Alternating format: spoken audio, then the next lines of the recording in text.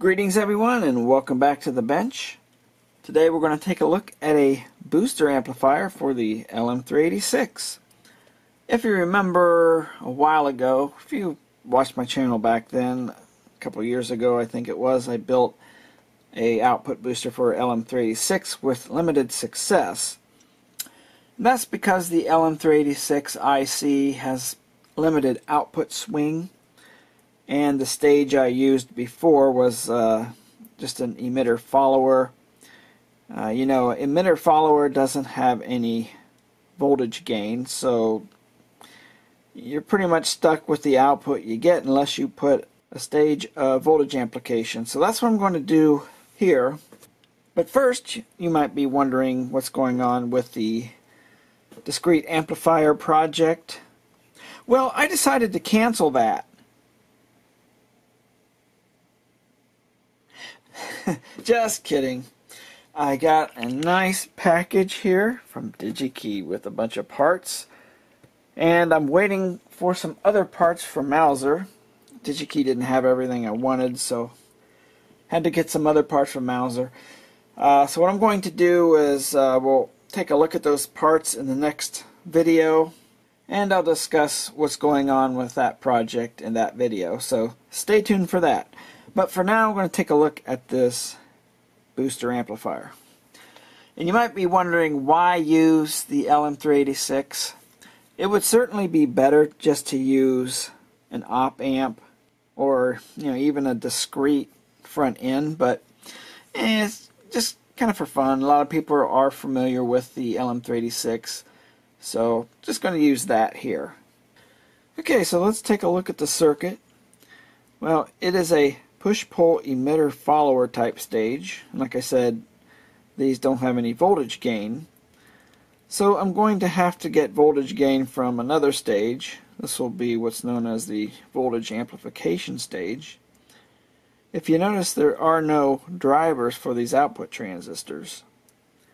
So when we design this thing, we have to make sure that we have enough current in this stage to be able to drive these output transistors directly.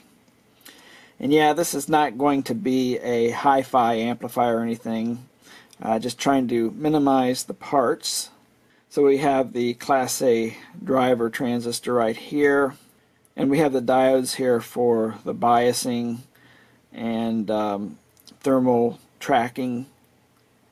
And here is the bootstrap stage. Did the video on that, so we'll take some measurements and see how the bootstrap stage is performing there. Over here is a voltage regulation stage, and that's for the LM386. To get decent enough power out of this little amplifier booster, I need to run it at 20 volts, and can't really run the LM386 at that voltage. So I'm going to put this voltage regulator in here. It doesn't have to handle a lot of current because the LM386 is not driving a speaker directly. It only has to put, I don't know, probably around a milliamp of output current to drive this output stage, so it doesn't need a lot of current. It's quiescent current plus the current it needs to put into this transistor here, which is not very much.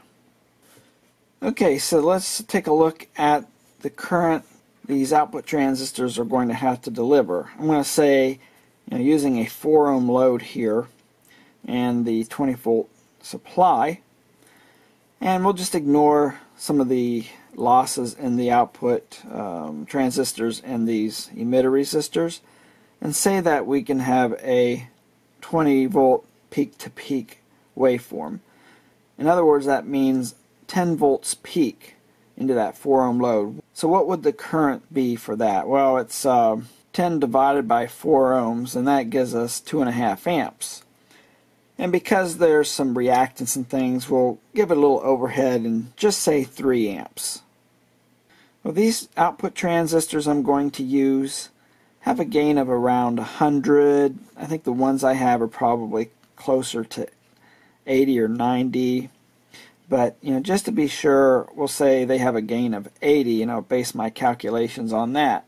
So if I take 3 amps divided by 80, We need 37.5 milliamps to be delivered to these transistors, so we can get the current in our output here. It's easier to work with round numbers, so we'll just say 40 milliamps.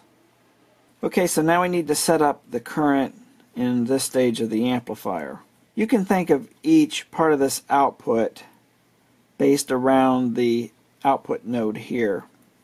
So you have the positive half and the negative half. And the negative half will have the driven element. It will have the transistor here. But we need to look at setting the current here. So what you could do is just ignore this bootstrap circuit and pretend that there's just one resistor here. And what is the value needed? Well, with the output conducting 3 amps, you'll have some voltage drop across the emitter resistor, about 0.66 volts or so. You'll have a base to emitter drop, maybe a little bit of emitter resistance. And we can say it'll be around 1.4 volts. Well, the output's going to be biased at half the supply voltage, so we have 10 volts from here to the positive rail to work with. So if we say 10 minus 2.4 volts, that leaves us with 8.6. 8.6 divided by 0.04, it's just Ohm's law again. 0.04 milliamps, I should say. Resistor value would be 210 ohms. And since we're going to have a bootstrap circuit here, we have to split that into 2. So we have to have the value for each one because they'll be in series. That gives us 105, which I don't have, so we'll just use 100 ohm resistors here. Okay, so now we need to figure out what is the value going to be for this bootstrap capacitor. Well, we want this to function in the frequency range of our amplifier, 20 to 20 kilohertz. But if we use 20 hertz in our equation, we'll be at the 3 dB down, or the pole frequency. So normally you would choose a lower value. Engineers would probably choose like 2 or 3 hertz. But I'm going to say that 10 hertz is good. That way at 20 hertz the effective drop will be pretty minimal. I mean, the limiting factor here is the output capacitor anyway. It's going to roll off the base at a higher value unless you use a very large one. So this forms an RC network, and you have to use that in the capacitive reactance equation. So what is the R value? Well, it seems to me, when this is functioning, the voltage across the capacitor plate's going to remain the same, because in the pass band the voltage drop to AC across this capacitor is going to be very small. And the whole idea of the bootstrap circuit is a constant current through this resistor here, which goes into the base. And, well, it's not perfect, but it does the job. So the voltage across this resistor, in order to have a constant current, it's not going to change much. But on the other hand, the voltage drop across this resistor, it's connected from the supply rail to this node of the bootstrap circuit. This is going to vary wildly with the signal. So to me it seems like this is the other part of the RC network. So if we punch it up, 1 over 2 times pi times 10, which is the frequency I chose, times 100, gives us about 160 microfarads for this capacitor value. Next is this transistor here. This is our Class A driver in this voltage gain stage. I'm going to have some degeneration here in the emitter. The thing is, you're going to have the LM386, which has its built-in set gain, coming into more gain, but we don't really need a lot of gain here. we'll have too much gain if we use the full gain of this. So having an emitter resistor here to degenerate the gain of this transistor will be helpful. Might even bring some negative feedback to the LM386. And for this voltage regulator circuit, it's just going to be a Zener diode. I think I found a 9-volt Zener diode. The LM386 doesn't use a lot of idle current, and the output current is going to be very limited because it only has to drive this transistor. So if we take 20 volts minus 9, it leaves us with 11. And if we give it about 20 milliamps, I think that'll be plenty. So if we do the math again, it's just Ohm's law. 11 volts divided by 0.02. 550 ohms this resistor value should be. But I'll just go down to the next closest value I have, so 470. And that's just a decoupling capacitor for this side of the voltage regulated output for the LM386. And to set the bias, in other words the idle current flowing in the output, what I'm going to do is just put a 100 ohm resistor here. Well, actually it'll be these two. And on this side I won't put this transistor in yet, I'll just put another couple 100 ohm resistors. So that'll make sure everything's balanced and I can see how much current's flowing with these two diodes. Okay, I have the circuit set up here on the socket board, and I have the 100 ohm resistors on the bootstrap side. Could only find a 100 microfarad capacitor that would fit in that tiny space, and temporary capacitors on the bottom side. And these transistors will plug in when I set this thing up. And nice little heat sink with the rubber band holding it on. You know, we're high tech here on JohnAudioTech. Might remember this from another video I did a while ago. Okay, so what I'm going to do is hook this thing up, and I'll see what the current flowing through the output stage is. I have the voltage regulator stage disconnected because I don't want it to skew my results. I'm just going to read what the power supply says. I think the problem is these 1N4148s, you know, they're meant for small signals, you know, not a lot of current. So pushing that 40 milliamps through them, it probably pushes their forward voltage drop up high.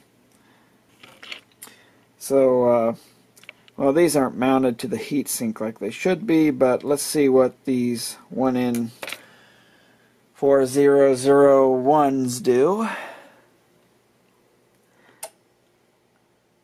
Better, but still too much. So that means we're going to have to resort to something else. You know, I can put a resistor across this diode bridge. I can bias with the transistor circuit, which, you know, it's a little more complex, but it's hoping to get away from that. If I shunt some of the current using a resistor, it will desensitize these diodes a little bit, so the thermal stability, the thermal tracking may not work as well. Same as going with one diode and a resistor. But I'll monkey around here and come back with a better solution. So what I ended up doing is going with one diode and one resistor. So I figured I needed about a diode drop across that resistor, so I went with 0.6 volts divided by the current going through here, 40 milliamps. That gives me 15 ohms. You know, the voltage across this is still going to be high. So what I did is drop it down to 6.8 ohms. And I popped that in there. So now I'm getting a bias current of a reasonable 18 milliamps, which is fine for this circuit. And it's I really can't get this diode on the heat sink.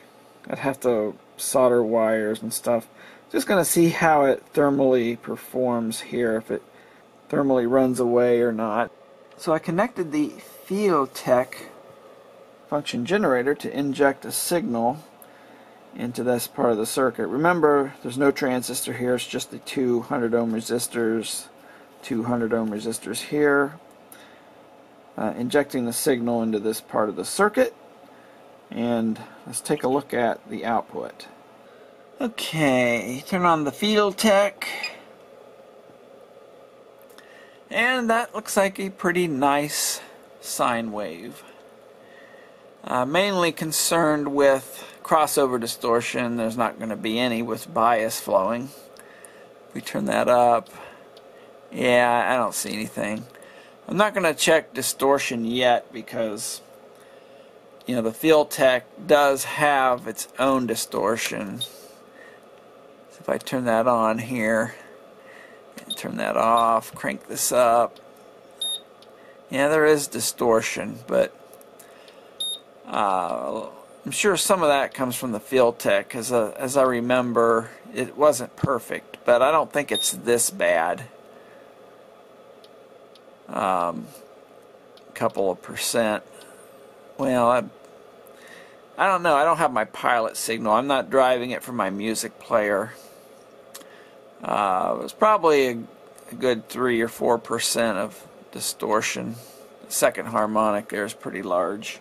But you have to remember there's no negative feedback or anything in operation at this point. Okay, I guess it's time to move on and connect that transistor up for the voltage gain and get that all biased up and go from there.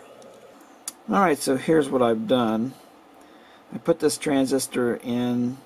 I'm using a 10 ohm emitter degeneration. With 40 milliamps, I'll have about 400 millivolts across this. I don't want to go too much higher because that means my output won't be able to swing as close to the negative rail. And then I have to bias this transistor. So what I did, I've taken right from the output, running through a 22K, and then that goes to the base, and then through a 4.7K. I literally just grabbed a couple resistors that I thought would work. I didn't really do any calculations. It does turn out that this provides just enough current.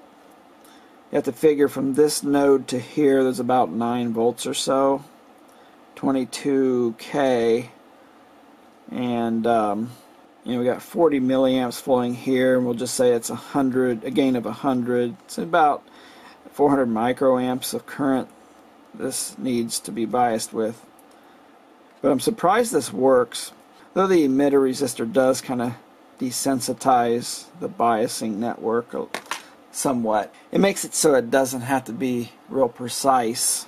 So let's take a look at the signal. I'm going to inject a signal at this point and see what we get on a scope. Okay, here's what we're getting on the output. I'm coming from my music player now. See, there's clipping. It's kind of symmetrical. It's not too bad. A little distorted on the top there. So I gotta set my acquisition here when I use the FFT. It makes the waveform look thicker. It takes peaks out of the signal that the scope is putting in. Distortion peaks, false readings. So let's turn this off. Okay, here's that distortion. We turn that back.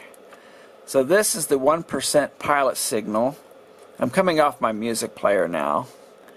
So if I bring this down to get these other distortion nodes lower, let's see. Now we're getting about 0.5% of a second harmonic and a little bit of a third and a fourth and some other small nodes.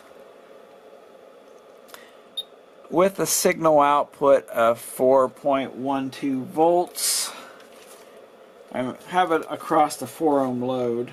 4.12 squared divided by 4 ohms.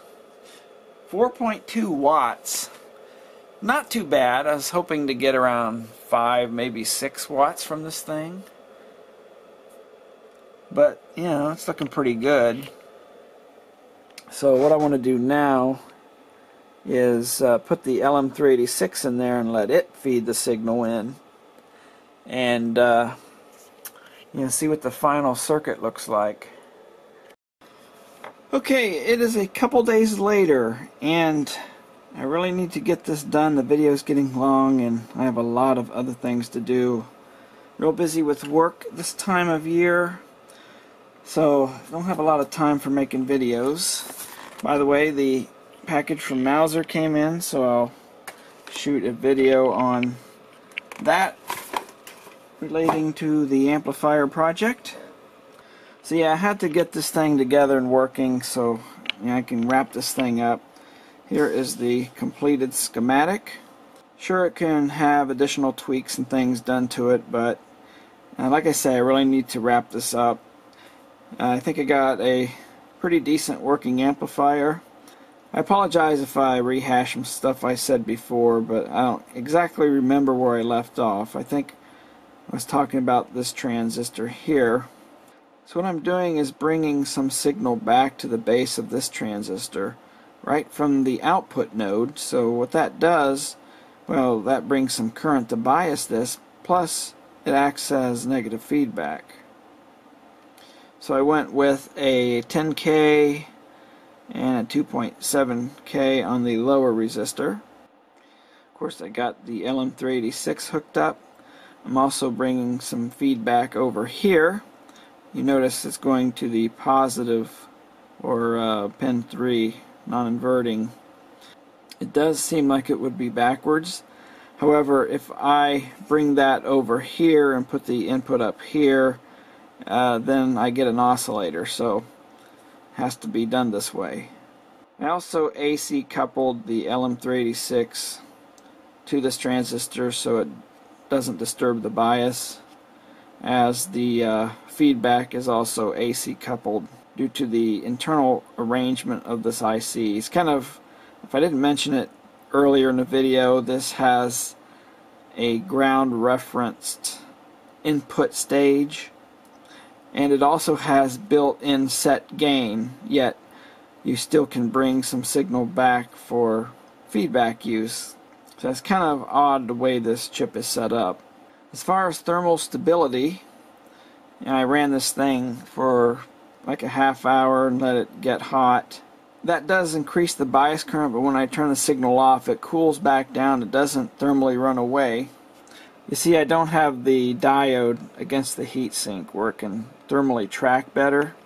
And I don't want to monkey around just for the circuit, which I'm going to tear down when I'm done. As long as it works so I can get some measurements, we're fine. So we'll run with that. Okay, I have the amplifier hooked up to a 4 ohm load, and we'll look at the oscilloscope here and see what kind of output power we're getting. Okay, I'm injecting a 1 kilohertz signal. So you crank it up, there's clipping. See, it's starting to clip on the bottom. I think that's due to the arrangement of that transistor with the degeneration resistor on it. Okay, taking a look at distortion. This is the 1 kilohertz fundamental. This is the built-in 1% pilot signal at 4.5 kilohertz. Here's clipping. And if I tune that out, look at that. I'm actually quite surprised that I'm not seeing any other distortion nodes. This amplifier is very clean. So now I'm going to turn it up as high as I can, and just so we start to see little distortion nodes right about there. So I'll turn the signal back on, and we're getting 4.37 volts RMS output. So we take 4.37 squared divided by 4 ohm load impedance. So we're putting out 4.77 watts. Is that good or bad? Well, probably with the design of this amplifier, this is about as good as you're going to get. Was kind of hoping for 5 or 6 watts, but yeah, I'll take this. It's not too bad, really. You know, starting out with an LM386 that, for one, can't handle 4 ohm loads, and it can't really do any better than a watt. If I recall, at 9 volts into an 8 ohm load, I think we were less than half a watt. I have to look back at my old test videos and see what it was, but you know, we're getting significant more power. Of course, we're running it at 20 volts, but that was the idea, is to build a booster amp so we could run this at a higher voltage in order to get more output power into a lower impedance load. I guess I should probably demonstrate some music playing through this thing. One thing I do notice, I don't know if you can hear that or not, there's quite a bit of hiss. I do have the gain probably set a little higher than necessary. Plus, using the LM386, that's another reason why you probably would want to use an op amp for less noise. But anyhow, here is the music demonstration.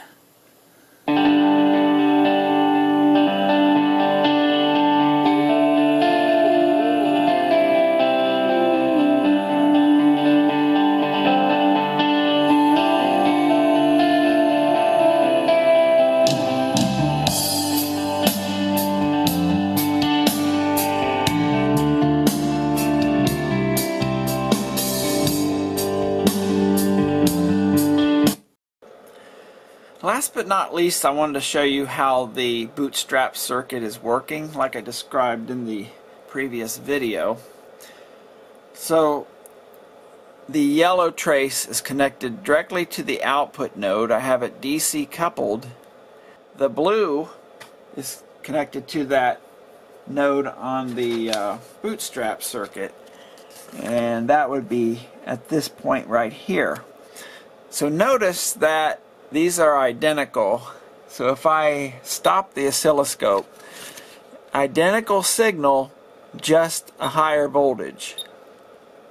It's always going to be that amount of voltage higher, whatever it was, like 5 volts or so.